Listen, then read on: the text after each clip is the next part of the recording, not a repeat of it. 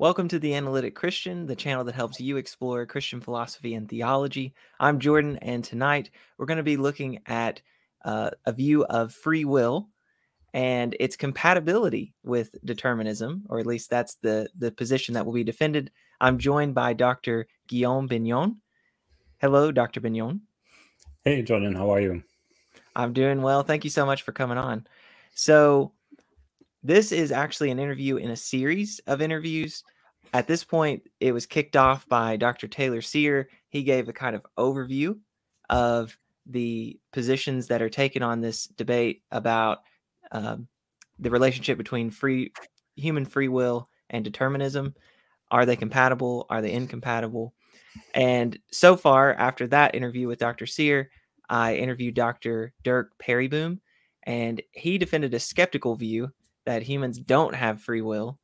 And so tonight, though, I want to interview someone that does think we have free will. Dr. Bignon does think we have free will, but his view thinks that human freedom is compatible with determinism. So we're going to hear him lay that view out in more detail and then look at some of his reasons for thinking that's true and what the implications are for Christian theism.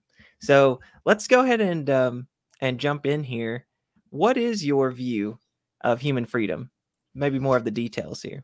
Yes, sure. So I think that the introduction material provided by the excellent Taylor Sear will cover the grounds that we need to affirm here.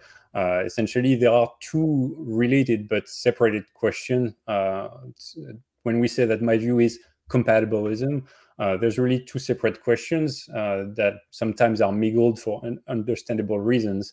But there's the compatibility question, which is to ask, is determinism compatible with determinism? Is determinism and compatible with free will and moral responsibility? So that's the compatibility question, right? So if determinism were true, would that exclude free will and moral responsibility? And then there's the determinism question. Is determinism actually true? So if you say that determinism is not compatible with moral responsibility and free will, and that determinism is true, then you have to reject moral responsibility and free will. But technically, you could say, a combination of yes and no to either of those two questions. So technically, you have four logical possible views, although one of them is rarely mentioned because it's not really an appealing combination. But you have the person who says, yes, free will and determinism are compatible, and yes, determinism is true. So that's my view. That's the compatibilist and determinist view. To say, yes, I affirm both of those things. And obviously, if I affirm that they're true, then they're compatible. Then there's a person who says, no, they're not compatible. So determinism is not compatible with free will and moral responsibility. And no, determinism is not true. So that would be a libertarian account to say, we are not determined, because if we were, that would exclude moral responsibility, but we are morally responsible, we have free will, and so therefore that's the libertarian position. And then there's a person who says, no, they are not compatible, but yes, determinism is true. So that would be the hard incompatibilist.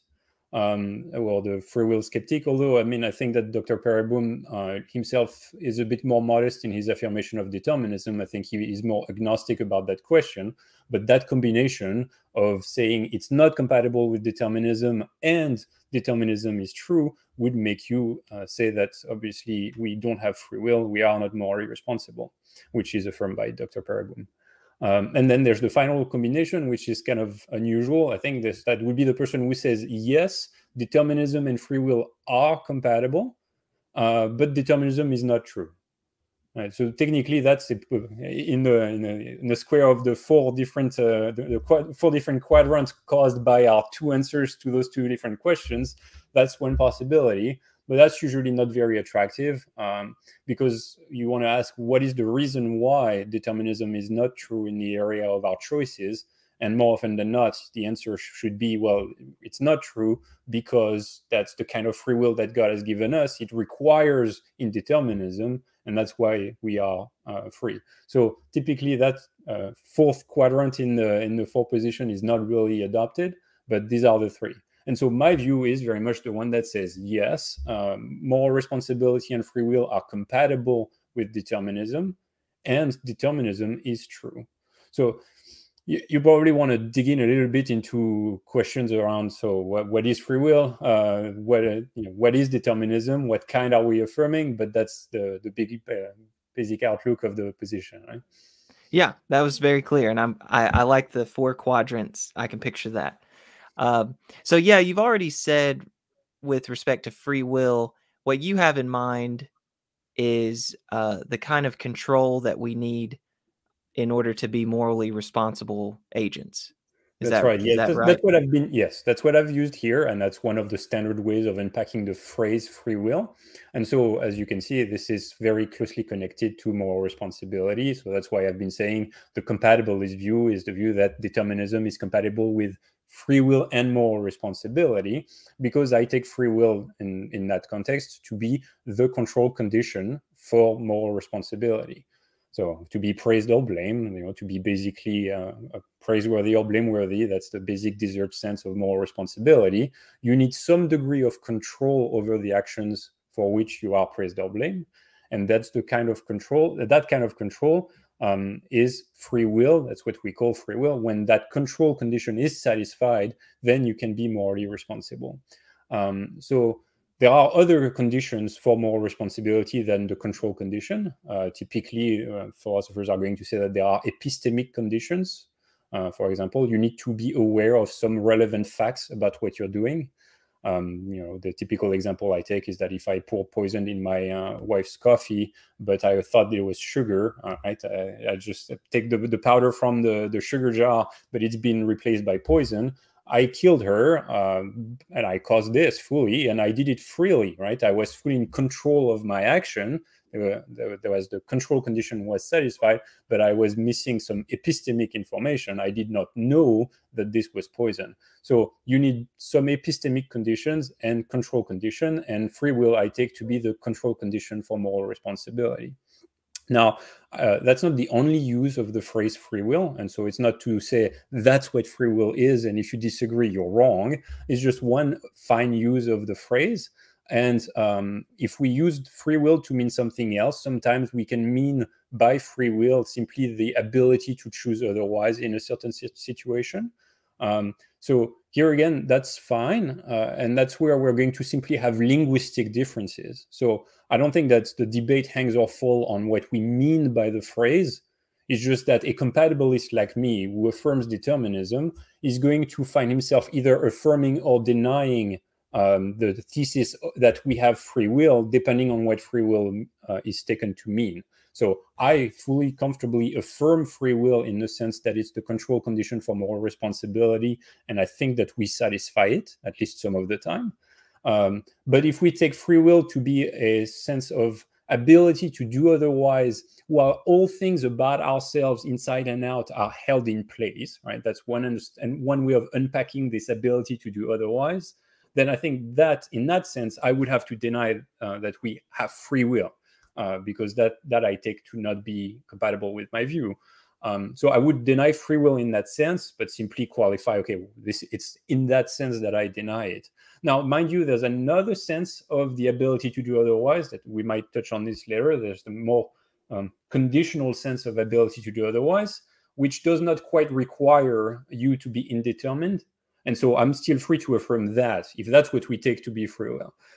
But I go with the standard control condition for moral responsibility, and I say that we do have it.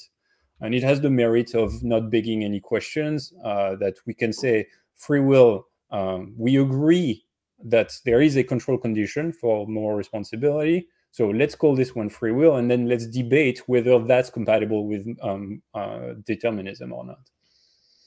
All that was really clear. Okay, one more thing before we move on to some of your reasons for thinking this view you adopt is true.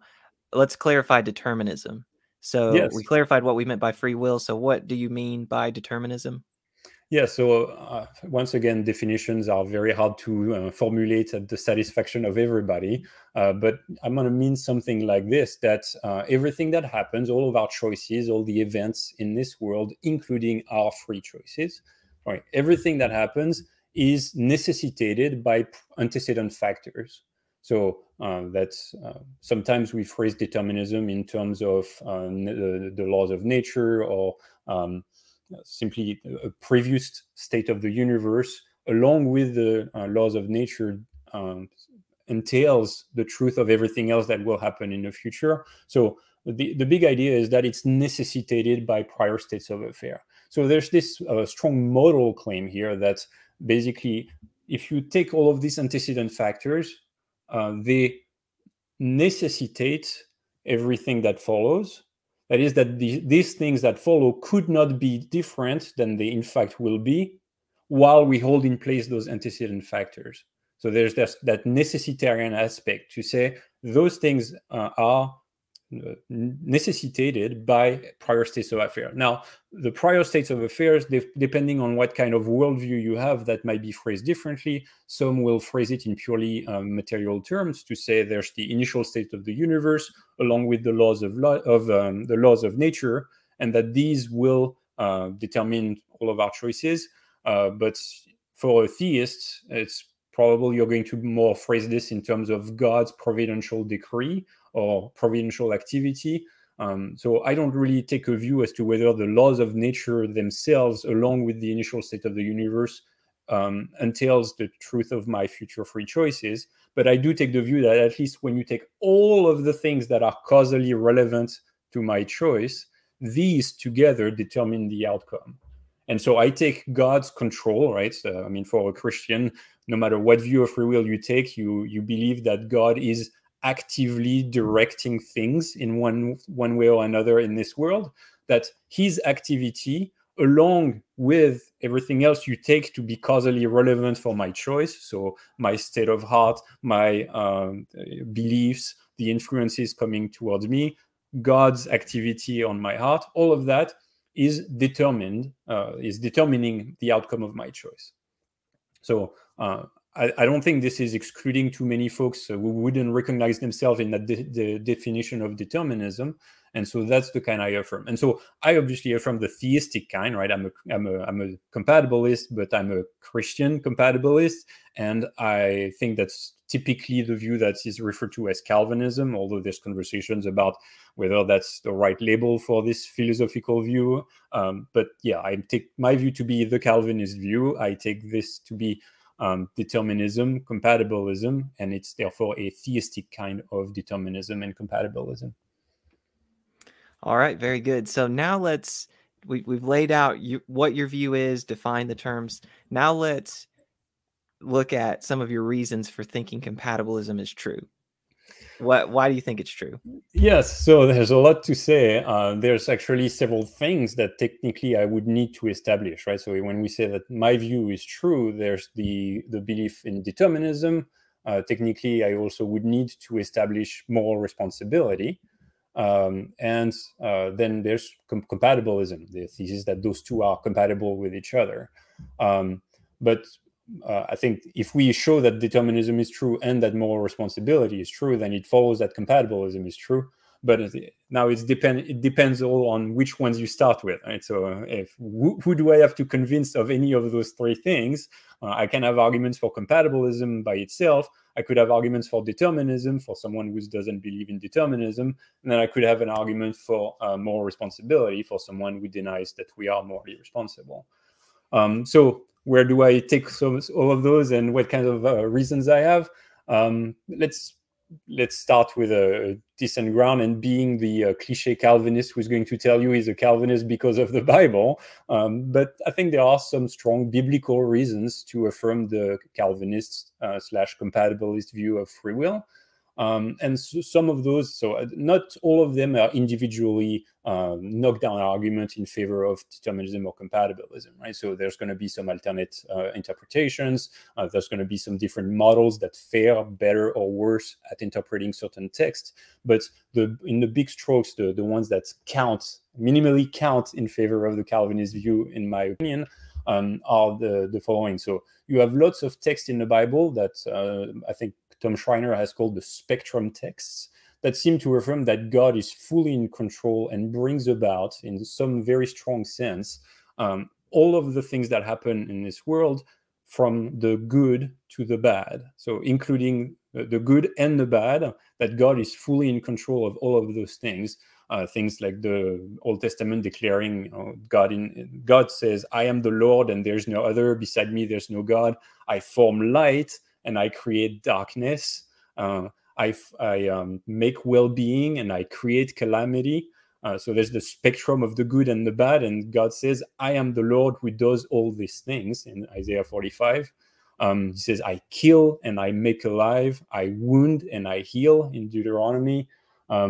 The Lord kills and brings to life. He brings down to Sheol and raises up in 1 Samuel. So those spectrum texts seem to really say God is the one doing all of those things, the good and the bad. So obviously it raises interesting theological questions about God controlling the bad, but it seems to be the reading like that. Rhetorical question in Amos, does disaster come to a city unless the Lord has done it? And then there's who has spoken and it came to pass unless the Lord has commanded it? Is it not from the mouth of the Most High that good and bad come in Lamentation? So those kinds of texts seem to have a strong declaration that all that happens, the good and the bad, it's God making it happen. And then there's various classic texts that theologians on the Calvinist side intend to bring up, where we have God claiming to have done something, even though the telling of that event is very clear that it's the free choices and actions of human beings. So you have the Genesis 50 passage where God sends Joseph into Egypt, into slavery, and then Joseph declares, well, it's not. So he tells his brothers who sent him into slavery into Egypt and tells them, you didn't do this, God sent me, and what you meant for evil, God intended for good, that many people would be saved. So classic texts that the Calvinists have used to show that God is the one doing those things that are said to be also done freely by human beings. Similar patterns in Isaiah 10, where God is sending the Assyrians in judgment against Israel, and he's saying that they are the rod of his anger, and yet he turns around and then judges the Assyrians for doing something wrong. So we have a fairly nice picture of God controlling something that's said to be bad, and that it doesn't exclude the moral responsibility of those who did it, because he turns around and judges them for what they've done. And then the classic text in Acts chapter 4, talking about the crucifixion of Jesus, where we understand that this was an act done by human beings, the murder of Jesus, the judicial murder, and yet God is saying that this happened according to his plan, as a determined predestination of that plan, for obviously the good purpose that we know very well, to have the redemption of sinners through that event, where the text in Acts chapter 4 says that Herod, Pilate, and the Gentiles and the people of Israel did whatever your hand and your plan had predestined to take place. So those kinds of texts, classic, affirm that God is the one doing stuff, and that yet human beings are morally responsible for it. Other elements, again, briefly on the Bible, there's obviously all the stream of teachings around election and predestination. So very fertile for debate and conversation from different points of view. But the surface reading of the text seems to suggest that God is the one who elects people unto salvation, that we are said to be foreordained for salvation, that we've been chosen before the foundation of the world, we've been predestined to be elect. So this stream of biblical teaching helps the Calvinist case, in my estimation. And then there's a couple of philosophical arguments that still have biblical premises, because everything Calvinist apparently has to be connected to the Bible. So there's two arguments that I've discussed in my work, and that I have tried to articulate in a philosophically rigorous way, but have a long tradition of being pressed by the Reformed side of the debate. One is an argument based on original sin that was championed by Martin Luther, and another one on the praiseworthiness of God that was, well, I think Luther also articulated this one, but it's mostly clear in Jonathan Edwards. So the argument from Luther is to say original sin means that we cannot live a fully sinless life. So we're unable to live a perfectly sinless life, and yet we are responsible for living, like we are required to live a perfectly sinless life, and we're held accountable when we fail to do that. So those two together militate for the view that we don't have the ability, the categorical ability to avoid something for which yet we are blamed. So that's an argument that when you unpack it all the way leads to a compatibilist view of human free will.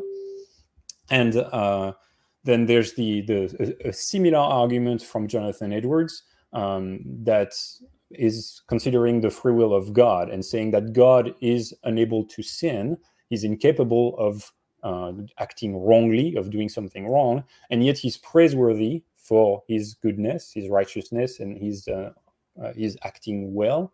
So it would seem that that you don't need the categorical ability to do otherwise in order to be morally responsible. So that's one, again, lots of things to say around that, but that's a sketch of the argument that would give you a compatibilist conclusion if you affirm both divine impeccability and divine praiseworthiness. And one way of removing some of the debates or simplifying them would be to apply that to the person of Jesus. If you take Jesus to be impeccable and praiseworthy, this might be a closer situation to ours to explain why free will behaves like that.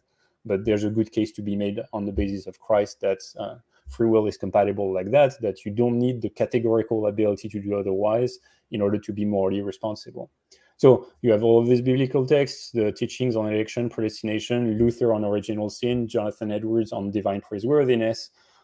There's a number of other arguments in favor of compatibilism, not all of which I endorse. So it might be worth mentioning. Some people use divine foreknowledge as an argument in favor of Calvinism because they say that divine foreknowledge is incompatible with indeterminism. That if we have a libertarian type of free will, that God would not be in a position to foreknow the outcome of our free choices. And then, so if you think that God does foreknow the outcome of our free choices, then that's a reason to affirm determinism, to deny libertarian free will. Now, I don't use this argument myself because I'm not convinced that I can show that libertarian free will and divine foreknowledge are incompatible. Some others have tried. I think that Taylor Sear is one proponent of that view, and God bless him. That helps my case if he is successful. But I don't feel confident that I can defend that view, so I don't use that argument. But it's definitely one that's out there. And then I suppose another argument could be also used based on the grounding objection. So if you think that counterfactuals, now we're no longer talking about future contingent, but if you think that counterfactuals are true, that there is such a thing that we would freely do in a hypothetical set of circumstances, and you also think that Molinism doesn't work because of maybe the grounding objection or some other argument against Molinism, that I think Philip Swenson has a decent case in your show against the coherence of Molinism. So if you think any of those work, and you think that God knows counterfactuals of free will, then that's together an argument in favor of the determinist view, I suppose. Now, again, I don't feel very competent to defend the grounding objection or consistency type arguments against Molinism, but I suppose that's one route that the philosopher could take. There's yet other cases in the literature that are discussed. You might be familiar with the so-called Frankfurt-style cases. They are arguments that have been taken to support compatibilism, and they're very interesting sets of arguments to get into. I don't use them myself as an argument in favor of compatibilism because I think that there are pretty decent responses from the incompatibilist side that I can't overcome. So I don't use those arguments in my own work, but other compatibilists, very competent compatibilists, have used them, and I'll let them defend their case there. So that gives you a pretty fast tour of the arguments that I take to be in favor of the compatibilist view of free will. They certainly educate why I interpret divine providence along those lines. Okay, so I was trying to jot down a list as you ran through them. So you gave biblical arguments, mainly by citing kind of Calvinist, different texts that are used in support of Calvinism. Yeah. Then you gave theological arguments, from what I can tell, 2 of them. One was based on original sin, and then one was based on God's free will. Yep. God doesn't seem to have alternative possibilities, at least not with respect to like these kinds of moral. Yeah. But yet he's free.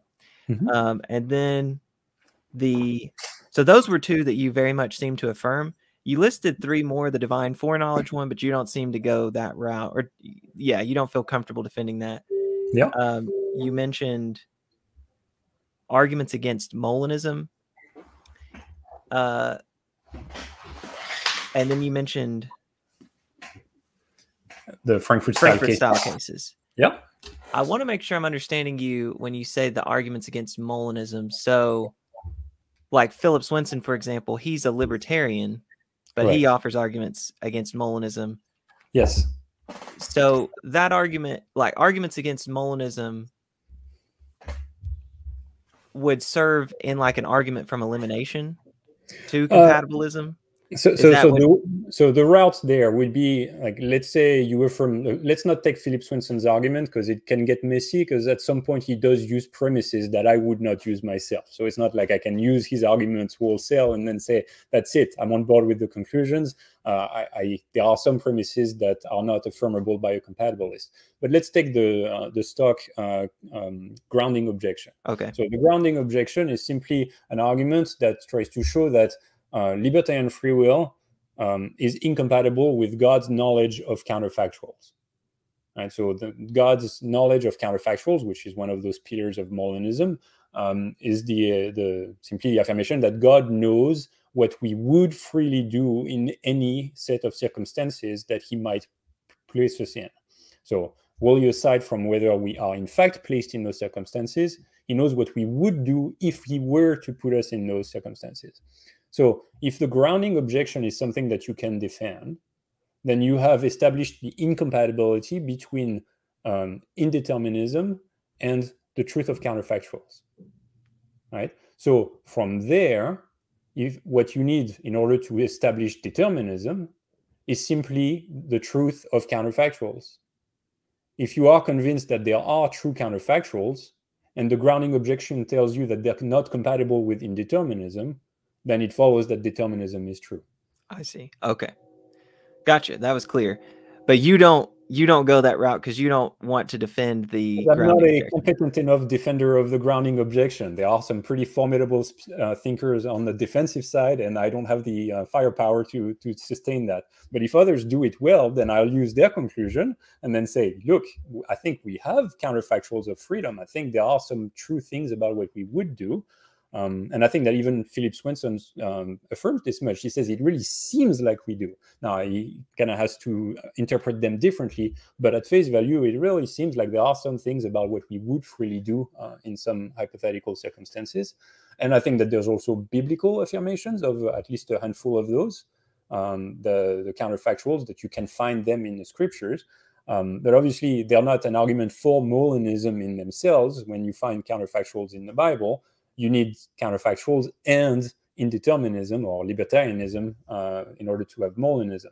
So what I'm saying is that if those reasons to affirm counterfactuals convince you, like they do me, that there are true counterfactuals, and also you have a good argument against the coherence of Molinism in as much as counterfactuals are incompatible with libertarian free will, then that's an argument against libertarian free will. Gotcha. Okay. That's helpful. All right. So those were your arguments to think that this view, compatibilism, is true. Now, let's look at some objections. So what are some objections to compatibilism in the literature? And you can offer responses as you go through these objections. Yeah, so there's lots of them. Maybe it's an appropriate time to shamefully plug my book, because I do try to go at the most important ones in there. So my book is Excusing Sinners and Blaming God. And what the title suggests is that there's actually two very important families of arguments that are used against the determinist compatibilist view. All the arguments about excusing sinners are going to be arguments in favor of incompatibilism. right? So the arguments that say that if God determines what we do, then he cannot praise or blame us for our choices. And then there's also a second family of arguments that say, if God determines what we do, then that includes the evil that we do, and that inappropriately involves him in evil. So that would mean that he's somehow the author of sin, or that is tainted by our sin in one way or another. And so there's, again, a number of ways of unpacking the claim, but that's basically a big family of arguments there. So I try to tackle most of the arguments in those two families in my book to respond for why determinism does not, in fact, excuse sinners, nor does it blame God.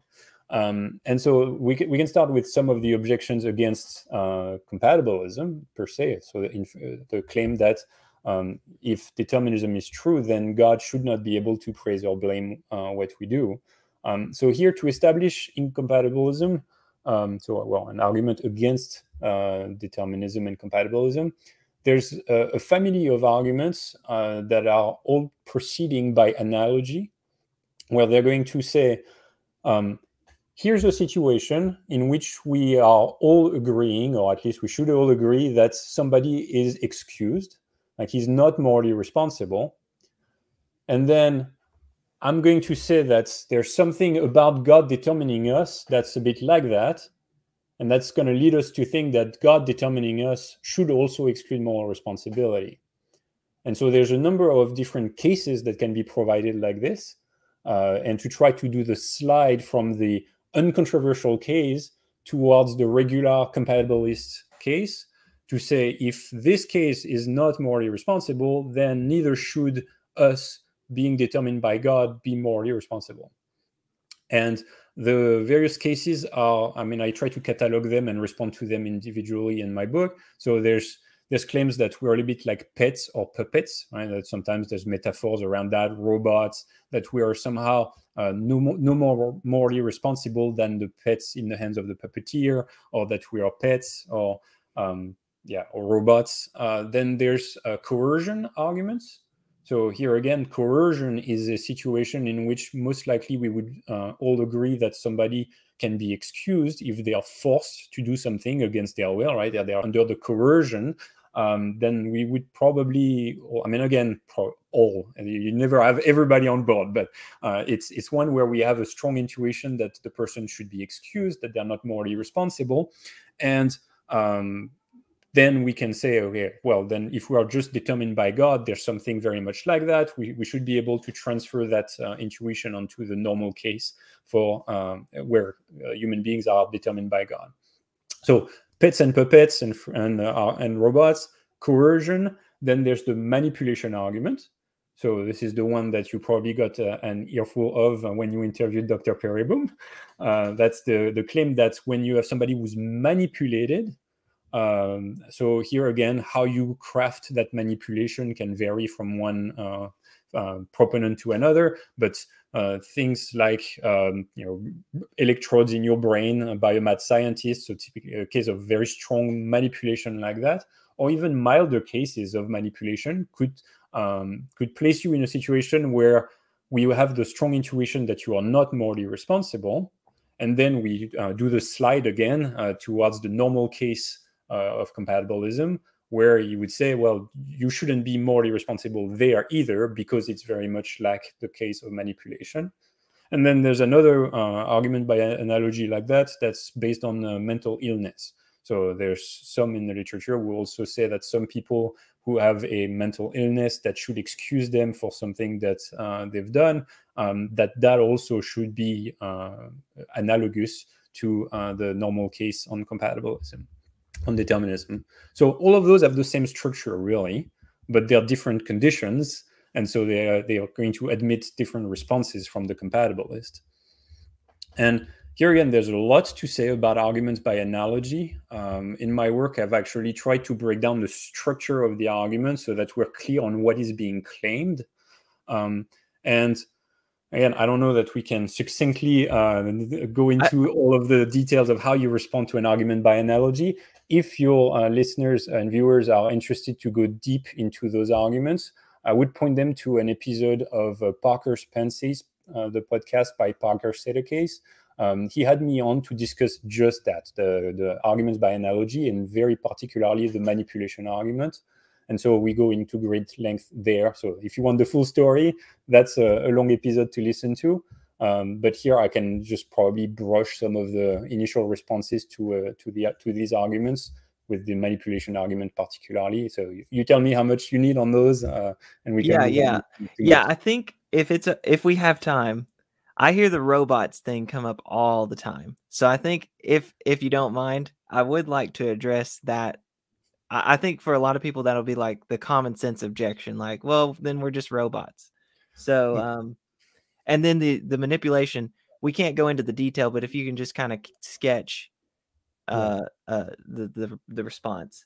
So okay, that'll probably be all the time we have for those types of objections. Application. Okay, so that sounds good to me. The robot objection, by accepting your challenge, I'm going to be accused of taking the low-hanging fruit, so that's fine with me. I want to take it, but I take the robot and pets and puppets to be far the weaker of all of those conditions that I've used, and I take the manipulation one to be the strongest. So we can do the bookends, the easiest and the most difficult, and if I tackle a little bit of both, I won't be accused of taking the easy ones. Yeah. So, but the answer actually for both of those has the same structure. Like I said, they're arguments by analogy. So the way that you respond to them is by unpacking a little bit what's the claim here, right?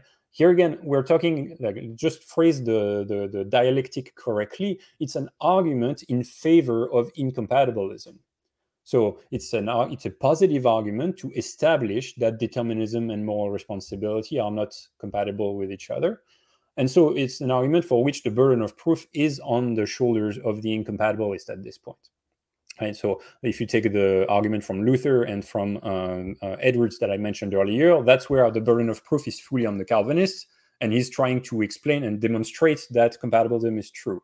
But now, for the manipulation and the robots argument, we are fully on the side of having the burden of proof for the incompatibilist. So what do they need to convince us that incompatibilism is true? What they do is they use the analogous case, and then they make one of two claims. They must either claim that the situation in which we agree we are not morally responsible, they must say that situation, either it has a relevant similarity with the normal case, or a stronger claim is there is no relevant difference between the two. And so either of those, if they can demonstrate that, that's successfully showing that we shouldn't be morally responsible if determinism is true. But there are two different routes. So I've called them, there's the mild argument from analogy and the bold argument from analogy. So the mild version is the one that simply says there's a relevant similarity. So the normal case of compatibilism, determinism is relevantly analogous, is relevantly similar to that condition. So now we're talking about either the robots or the manipulation or the coercion or whatever. So that's an existential claim to say there is a relevant similarity. And what is a relevant similarity? A relevant similarity, in our case here, it's going to be a property of the case where we're not morally responsible, right? So a property of the robot or of the manipulation case that excludes moral responsibility in that case and is also present in the normal case of a determined human being, right? So you can see that if we have one of those, then it follows that we should not be morally responsible on determinism. If there's a property of that case that explains that that removes moral responsibility, and we also find it in the other, then that would remove it in the other case. The difficulty in shouldering that burden of proof is that we're rarely told what is that similar property. What is it that is present in this one that entails that we are not morally responsible and that is also present in the other?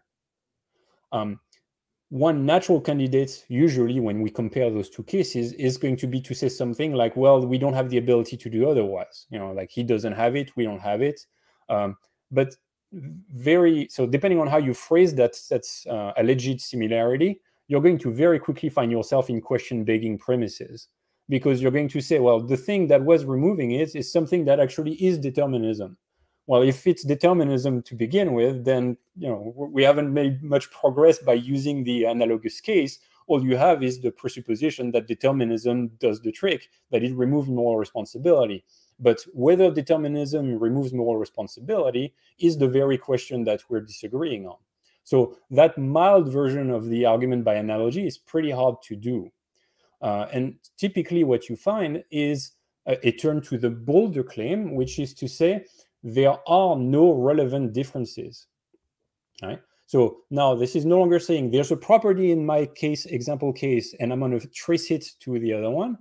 It's going to say, look, there's got to be something in my case where we all agree there's no moral responsibility. And you can't find something that's different in your determinist case that would mean that now it's okay for us to be morally responsible. So he's saying there's no difference, there's no relevant difference that you can point to. Okay? So if that's true, once again, I think the argument is successful, because if there is no relevant difference, then we should be excused in both cases. Now, the difficulty is, how are you going to sustain that objection, to say like there is no relevant difference?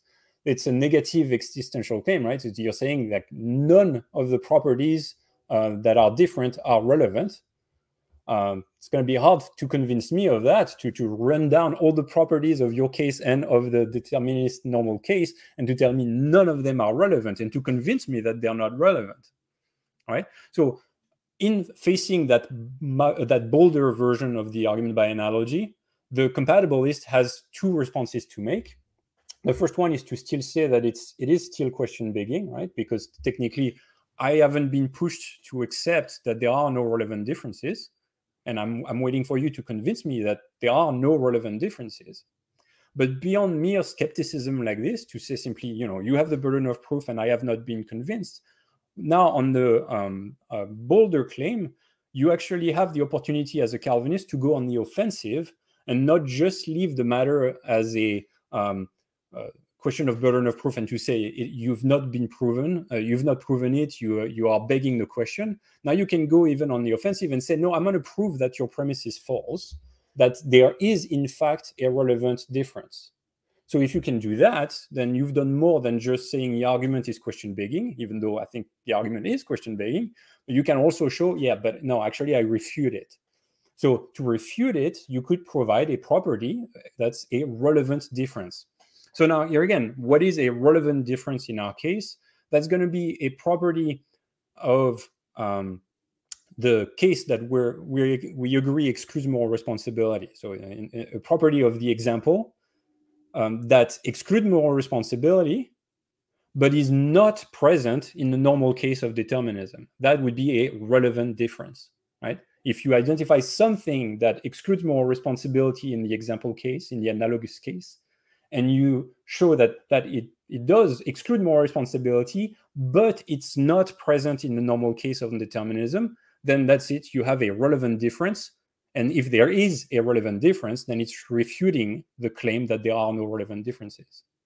Okay, so now it's the big question in each of those cases: can the Calvinist identify that relevant difference, right? And so in each of those, in my work, I try to offer something that I think is quite convincingly the relevant difference, while having preceded all of that by saying, look, I don't even have to do this technically. I could just tell you your argument is question begging, but I'm going to go ahead, stick my neck out, and offer to you some candidates that I think are relevant differences, which would go beyond just mere skepticism and refute the argument, the bold argument by analogy. So in the case of the robot, this is why I was saying it's kind of the weakest, the low-hanging fruit. It's trivially easy to find a property of the robot that excludes moral responsibility, but is not present in the normal case of a determined human being. And here it's simply the fact that the robot does not have self-consciousness, right? So uncontroversially, the robot is not self-conscious. Right? Uncontroversially, if you're not self-conscious, you cannot be morally responsible. So we all agree on that. And uncontroversially, human beings are self-conscious. So we have all those three ingredients that I said are the signature of a relevant difference. None of them are controversial, and so that refutes the argument. That the Calvinist is very consistent, is able to consistently say, look, robots are not morally responsible, and we are. And there's a very good reason for that, is because they're not self-conscious. So they can't be morally responsible. Stop bothering me with your robots claim. Okay? So that's for the low-hanging fruits. Now, I did mention others. Maybe I can just briefly give you my candidate for a relevant difference. You have the coercion argument. So here again, lots of things to say, but I think at bottom, what I offer as the refuting relevant difference is the fact that coercion in the analogous case entails the presence of physical force or threats. So again, there's discussion about what coercion actually is. There's controversies about definitions, and all of that I go into my book. But at bottom, I think that you need physical force or threats to count as coercion. And I think that that is the relevant difference, because physical force or threats uncontroversially are present in the case of coercion. They remove moral responsibility, and they are not present in the normal case where I do something freely, allegedly determined by God. So we have a nice refuting defeater here for the coercion case. And now we come to the most difficult one, which is the manipulation case. So for the manipulation case, what I've suggested in my work, and once again, it's just me sticking my neck out because I technically don't have to, but I think very much something like this is true. I think that in order to be morally responsible for what you do, the choice to do it needs to flow out of your God-given character and desires. Something like that must be true, and I think it's not all that controversial either, because it's a libertarian is perfectly welcome to affirm something like that. And an easy way to see that is to say, imagine that your choice is not flowing from your God-given character and desires. It seems like it's clearly been interfered with by something else that the incompatibilist is going to be inclined to say is removing your moral responsibility. So that condition, that condition of making a choice according to your God-given character and desires, I think is uncontroversially present. It's satisfied by the normal case on determinism, right? Because on determinism, I'm still freely choosing to do what I want. It's a choice that flows out of my God-given character and desires. But that is not satisfied by the strong manipulation case with maybe a mad scientist with electrodes in your forehead, because he is tampering with your God-given character and desire, right? So there's a condition that is, we can see on the manipulation case, your choice is not flowing out of your God-given character and desire. I think we all agree that this excludes your moral responsibility. And I think we agree it's not the case in the normal determinist case. So it seems to me like we have a successful relevant difference between those two. Now, there's obviously some rejoinders. People can find issue with my characterization. Some people might also say, well, no, if you do, so you might... so that might be an arbitrary distinction, right? To say, well, just because God is doing it, what's the difference with the mad scientist?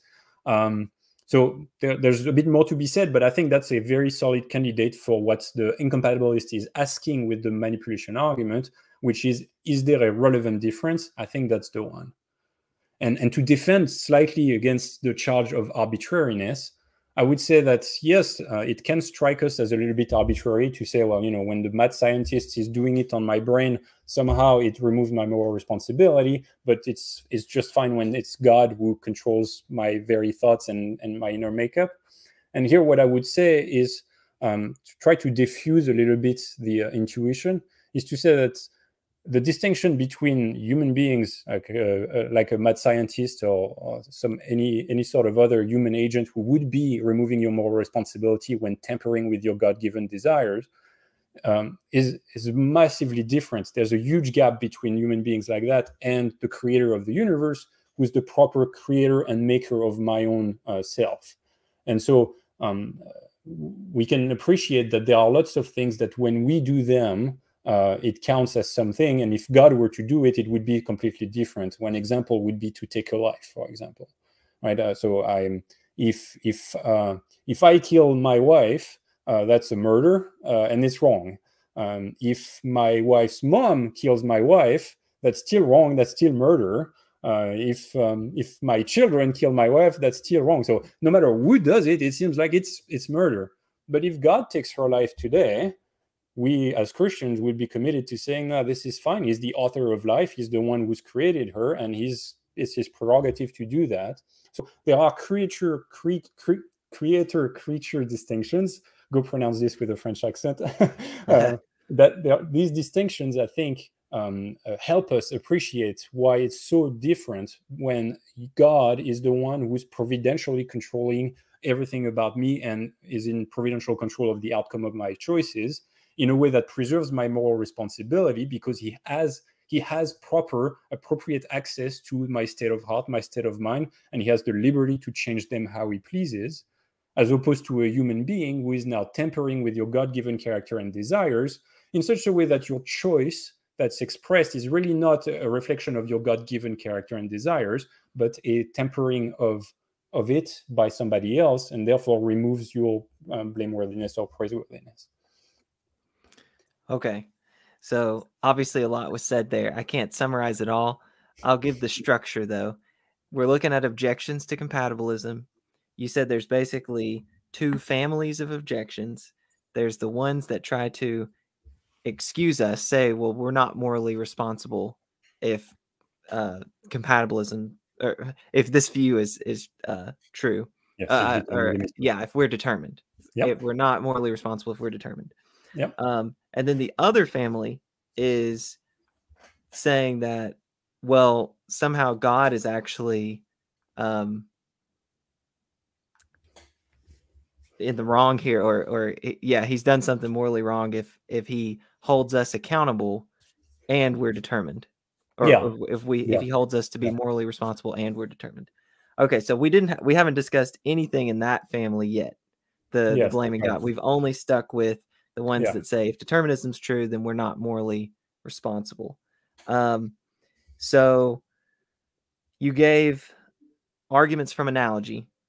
There was the robot talk, coercion, manipulation. We didn't talk about mental illness, but that does come up in the Perry Boom interview that I did.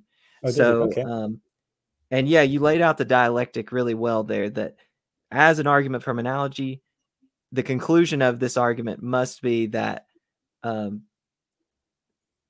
incompatibilism is true. That's what the person's trying to argue for. That's got to be the conclusion of the argument. So the burden's on that person to make the case, and they can try to go about that in those two ways you said, either saying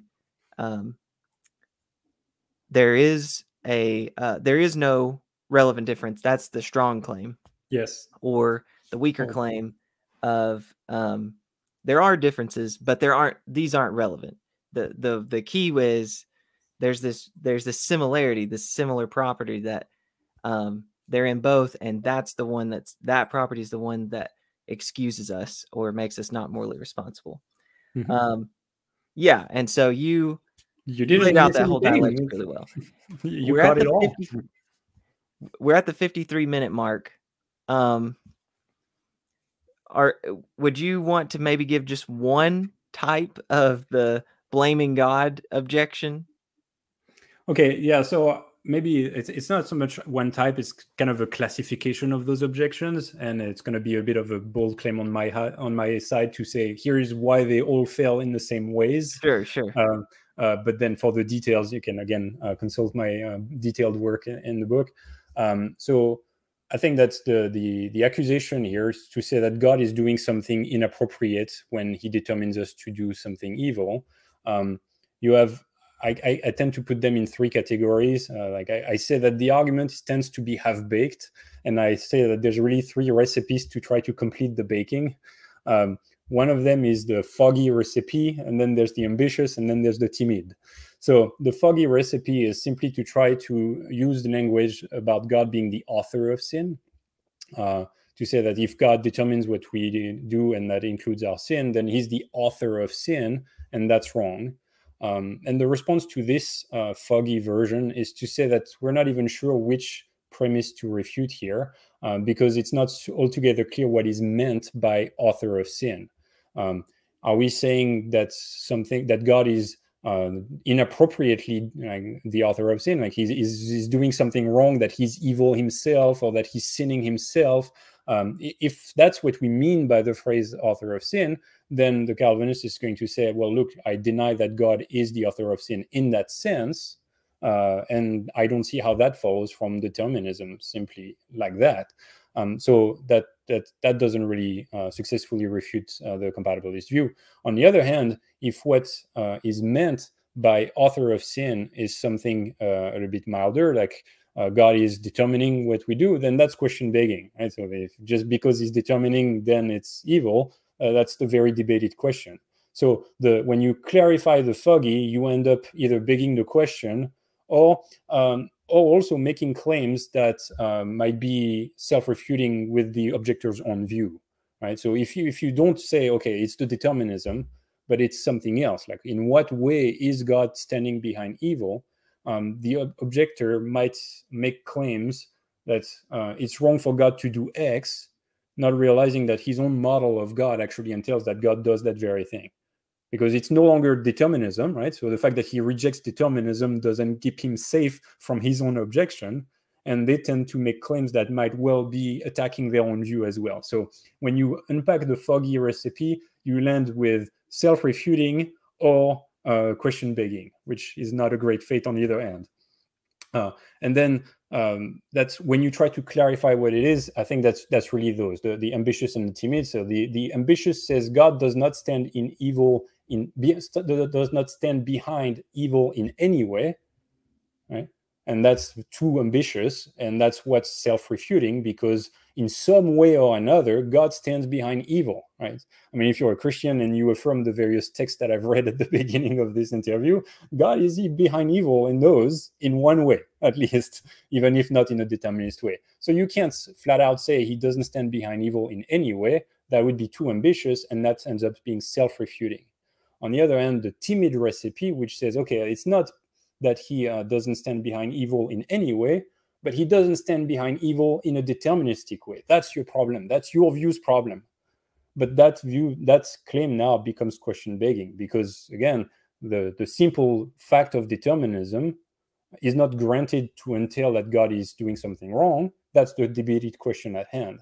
So if you clarify in what way God stands behind evil, you tend to fall on each of those sides. Either you are self-refuting because you're affirming something that your own model of God entails, and so you shouldn't say it's wrong for God to do that, or you're simply focusing on what's indeed unique about my Calvinist view, but then it's question begging whether that in fact is a problem. So that's the big lines of my responses to those type of arguments, but there's lots of details about how one articulates each attempt and whether they fall in one camp or the other. All right, very good. So we're about to come up on the hour mark, so I'm going to go ahead and shift to this last question, which is, say you're right. Okay, you've told us what compatibilism is, you've told us why you believe it, and why you think objections to it fail.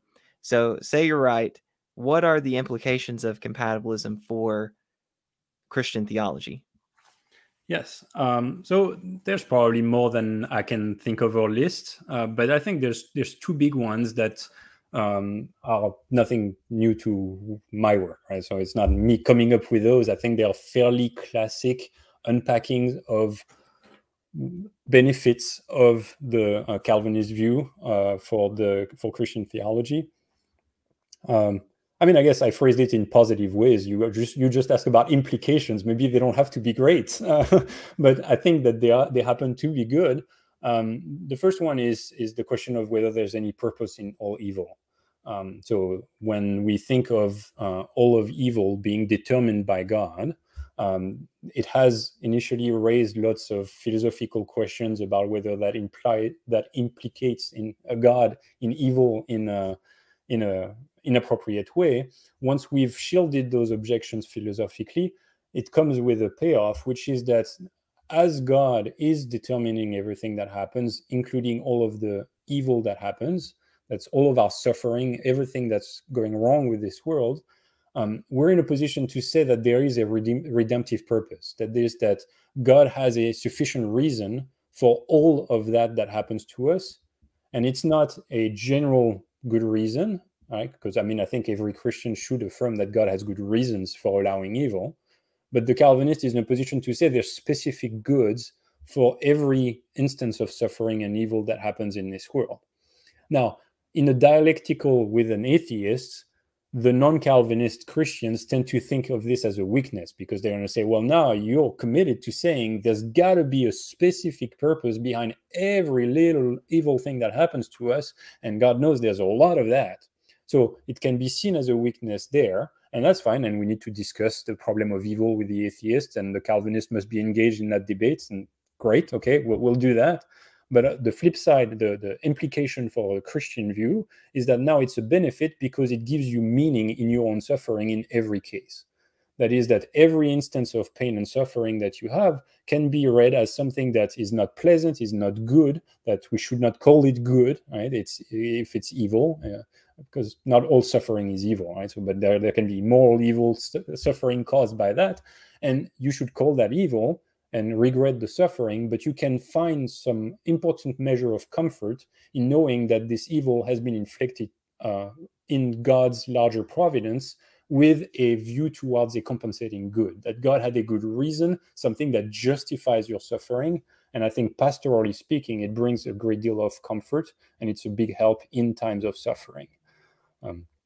And I can speak personally, I'm not a pastor myself at all. I'm really more the philosopher than the pastor, but I have certainly instances of people who've been very moved to say that they've suffered greatly, but that they've appreciated that God, even if we don't know what he's up to, that there is a reason why he's bringing this about, and that we can rejoice in at least glorifying God in suffering well in those things that God has orchestrated for us.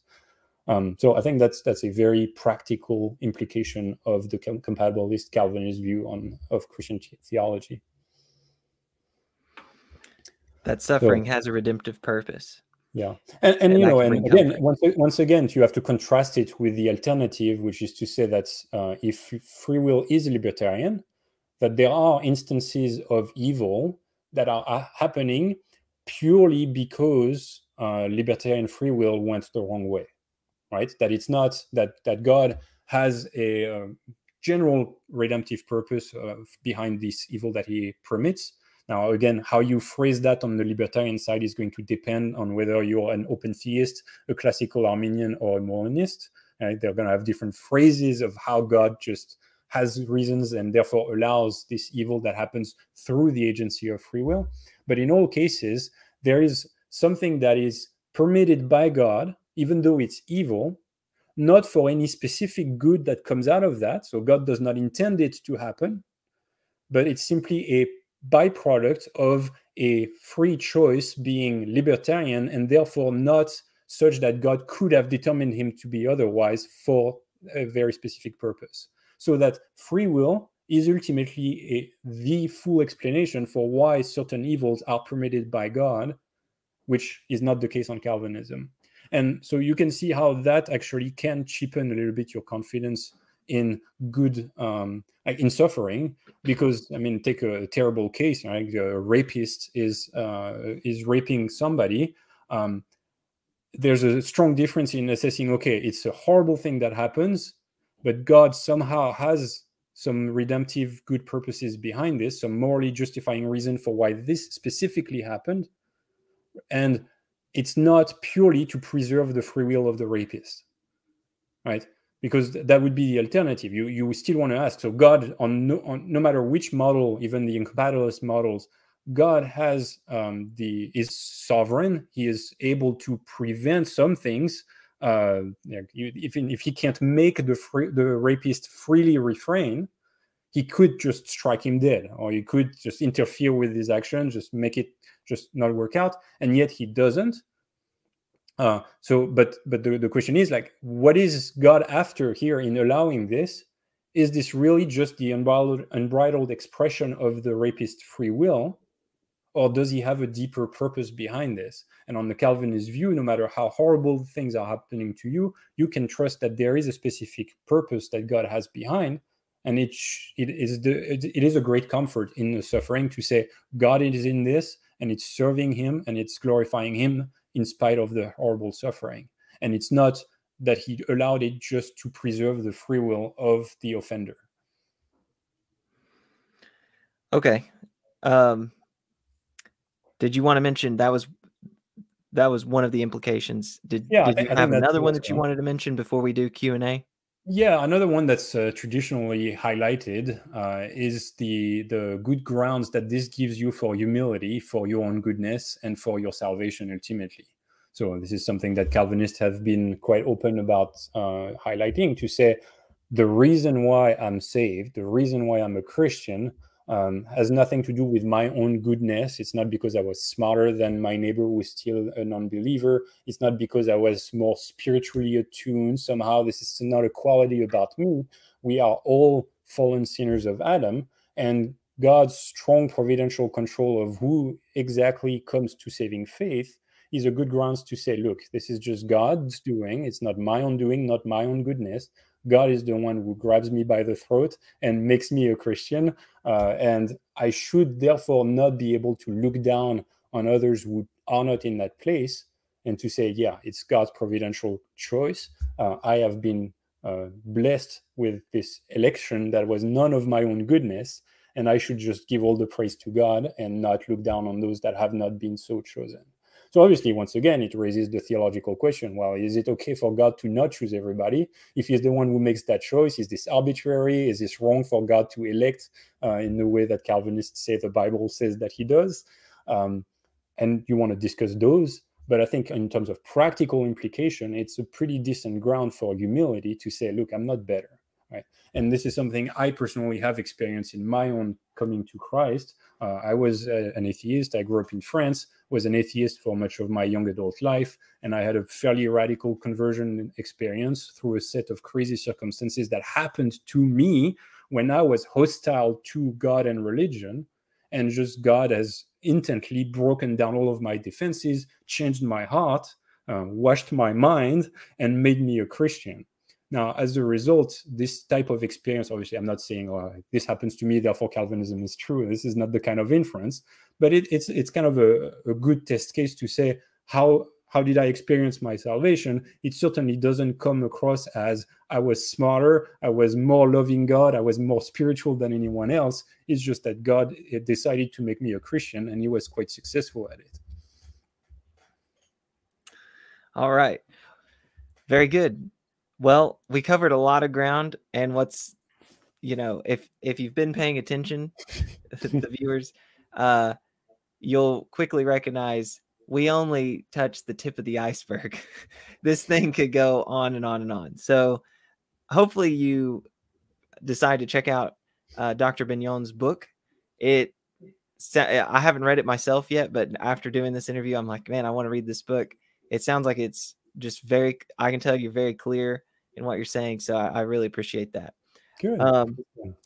Can we do maybe like 10 minutes of Q&A? Yes, you're okay. I have 5 children under the age of 8. I can guarantee you they're all in bed by now. So we're safe. Okay.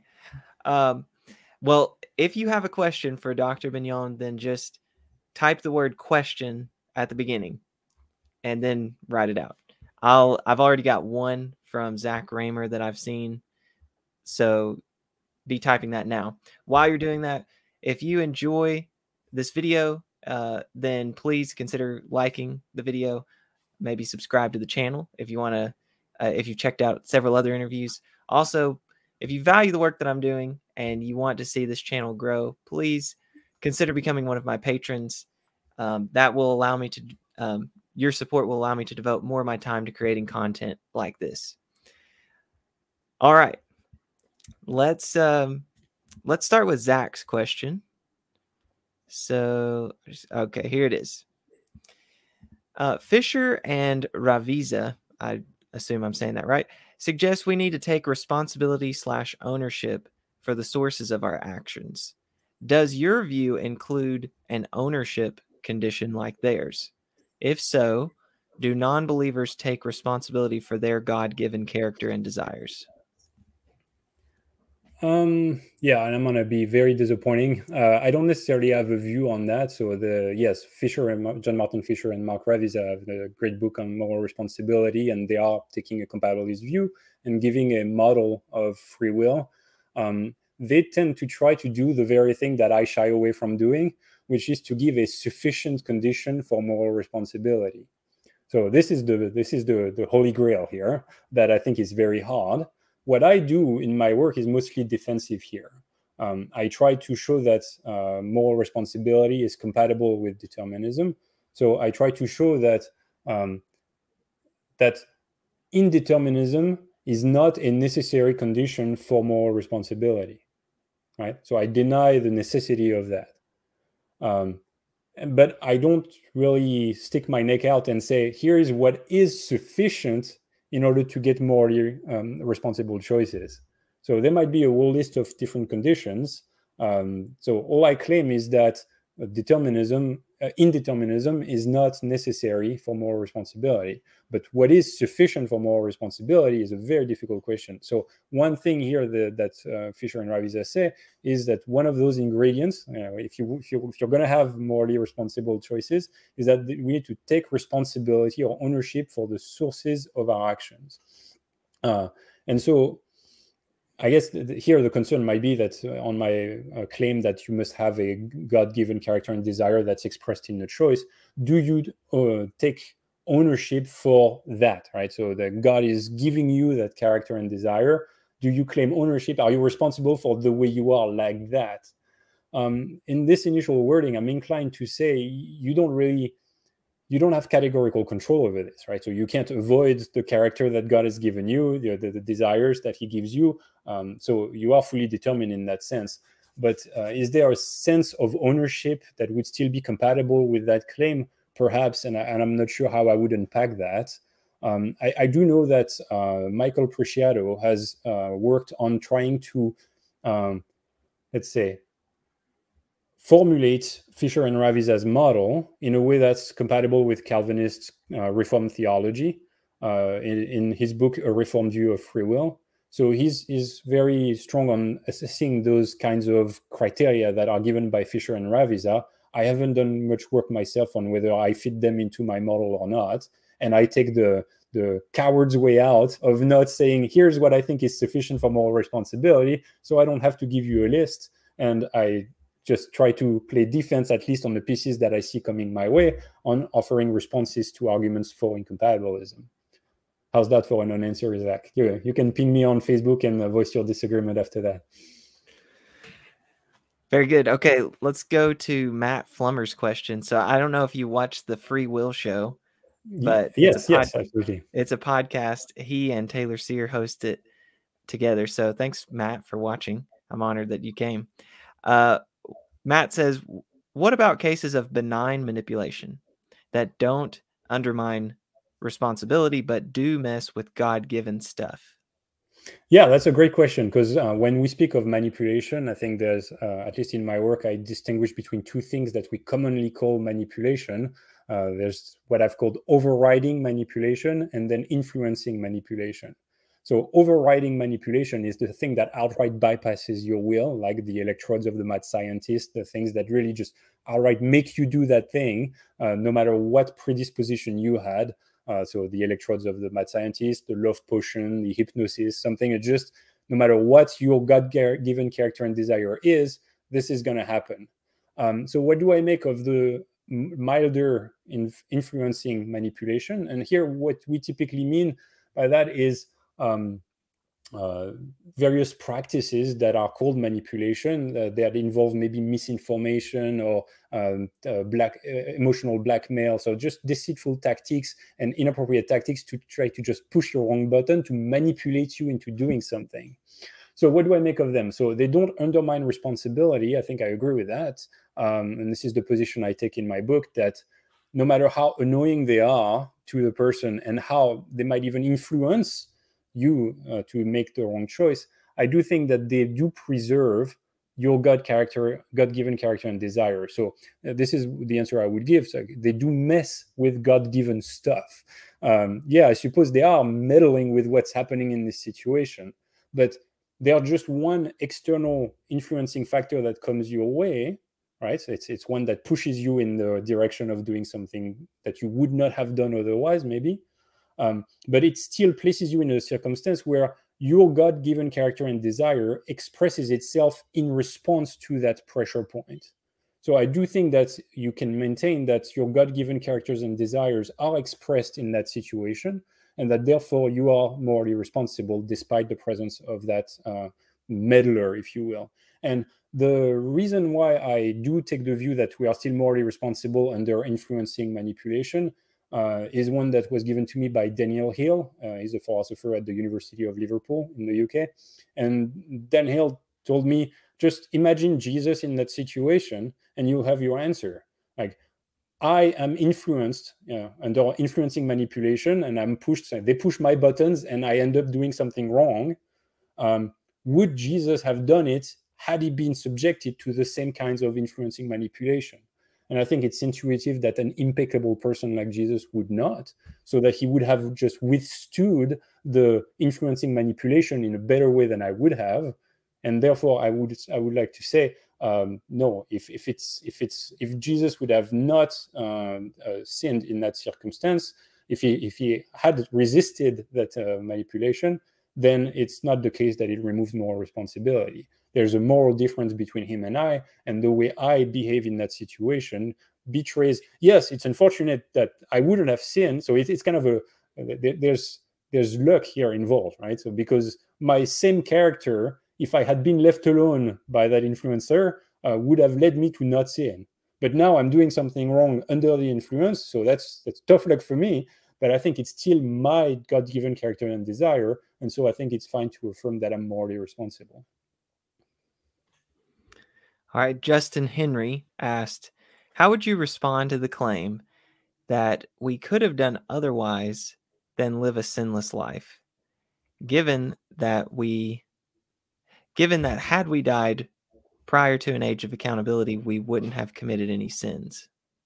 Yeah, so that's one way of putting the demarcation to say, well, no, you could have lived a sinless life. So let's see, how do I respond to this? I do respond to this in my book. So what's the crispest way of presenting the answer here? I think that original. Okay, so you're looking at a person who suffers from original inclination, which is that subset of original sin that is the one claimed to secure that we will in fact sin, right? So that's the one that is used in my arguments from Martin Luther to say that person, it's impossible for the person to live a fully sinless life. My brain is fried. So the person is born, has original inclination, but dies prior to an age of accountability, or even dies very early, or even dies prior to birth.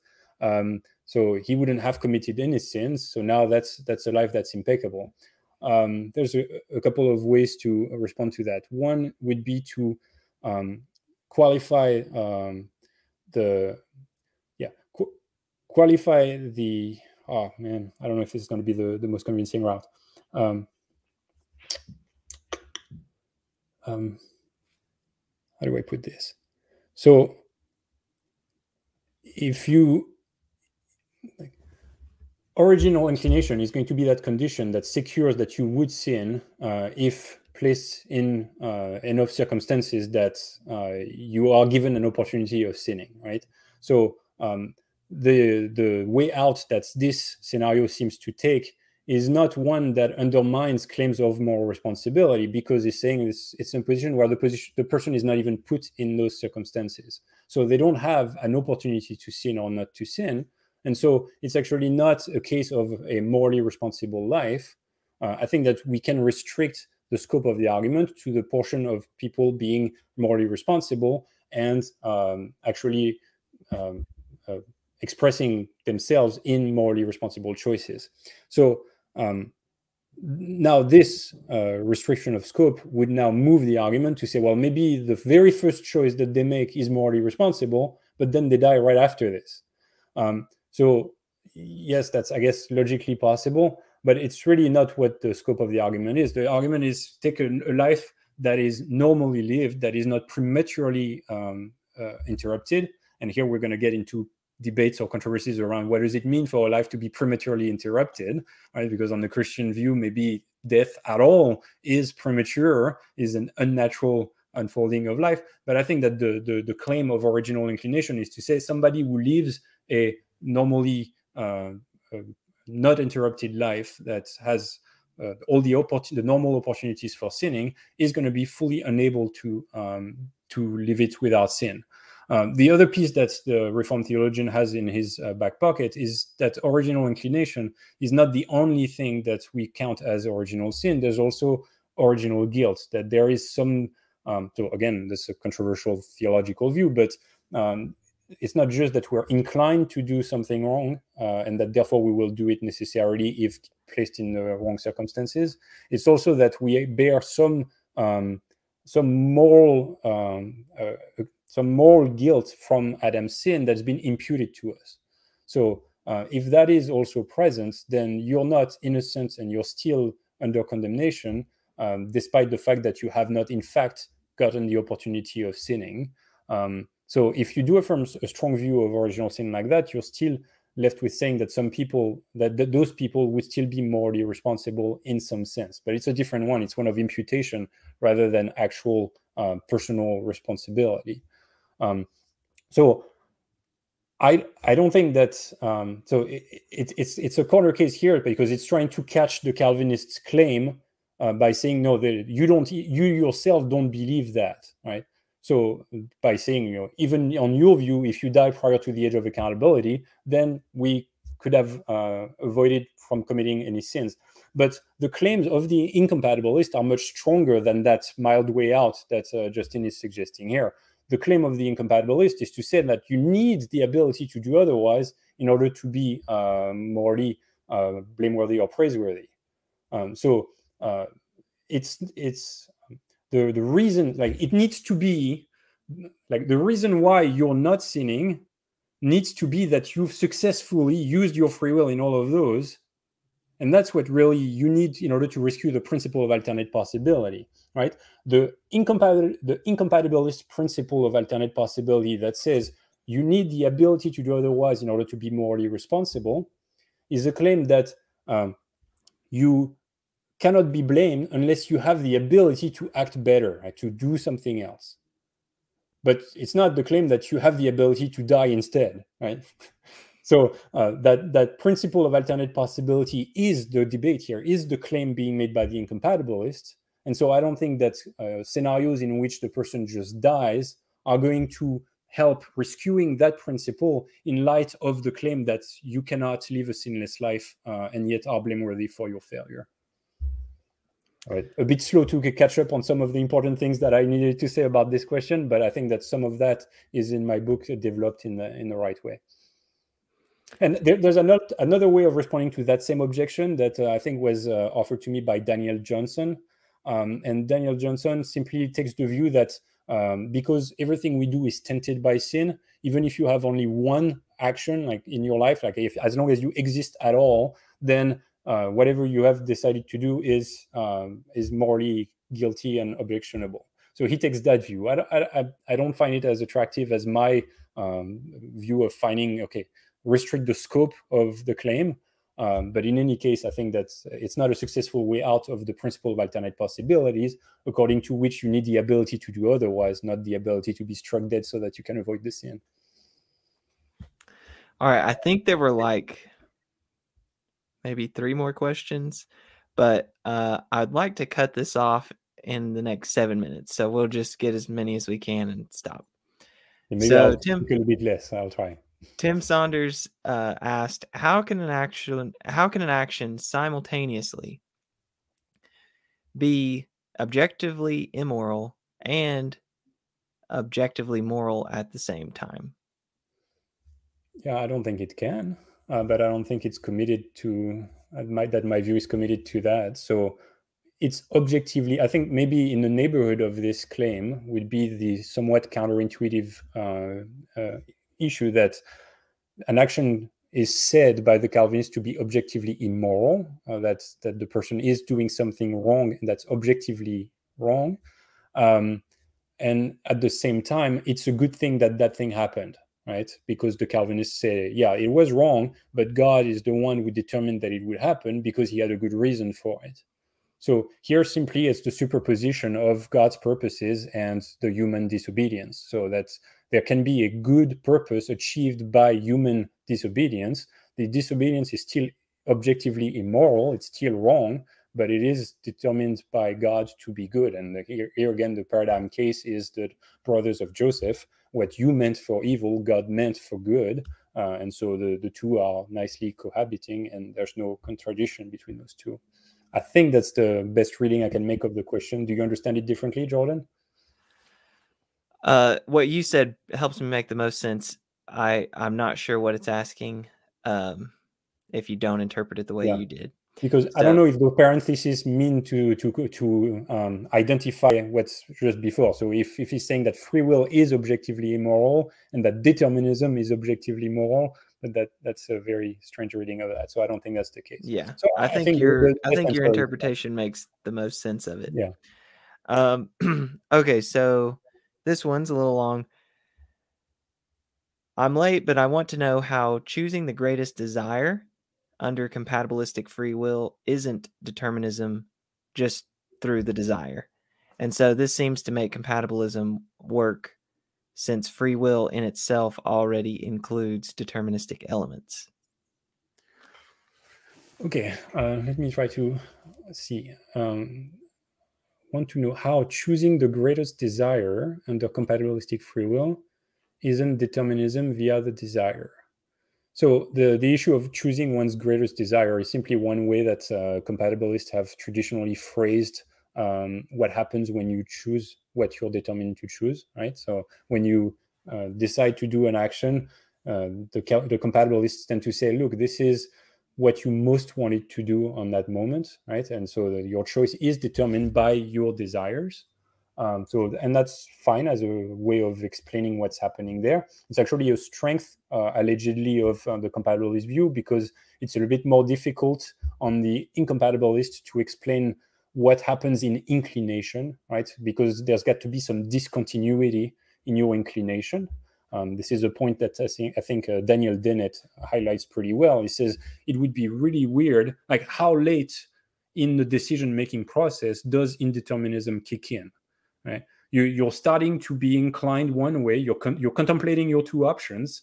You're starting to be attracted to one, and your desire to take this one is growing, and then you get closer to your choice. You say, yeah, this is probably what I'll do, and do it.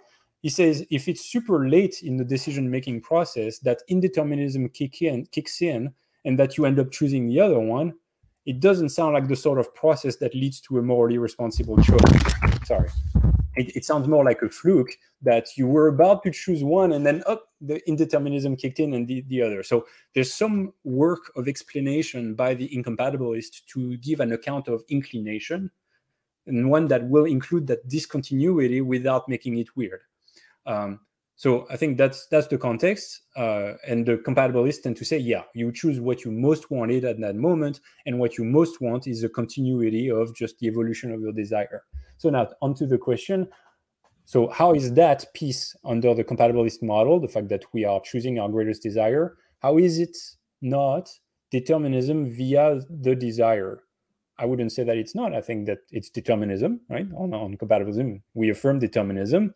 Via the desire, yes, your desires are simply determining the outcome of the choice in the specific circumstances in which you are. And so this seems to make compatibilism work, since free will in itself already includes deterministic elements. That's the part I'm not sure I understand. I don't know if it's an objection. It seems to say compatibilism works. So I'm on board with that. I think that compatibilism works. But free will in itself already includes deterministic elements. I don't think that the incompatibilist is going to accept that. I think that you don't want to confuse determinations, you don't want to confuse some influencing factors that are there to influence your choice and the thesis of determinism, where you have actual determination of the outcome, that is, that it's necessitated by those prior factors. I don't think an incompatibilist will affirm that. So I'm not sure that we can therefore say, well, look, you have desires, therefore compatibilism is true. I wish it were that simple to argue my case, but I don't think it works. The incompatibilist is going to say, no, we have desires, we have influences, but you're still indeterminate in what you choose. But I don't think there's an objection against compatibilism either here. So I think we're safe. All right. It looks like there are 2 questions left. I said I would stop the time now, but since there's only 2, I'm going to stretch hard line. No more questions after that. All right. So this question comes from Jordan Thornburg. How are non-elect sinners not the victims of God's decree? I suppose it's going to depend again on what we mean by victim, right? So they're not passive. On my view, they're fully morally responsible. So I think there might be some aspect of like you might say that they're unfortunate, or that there's something that's bad that's happening to them that's bad.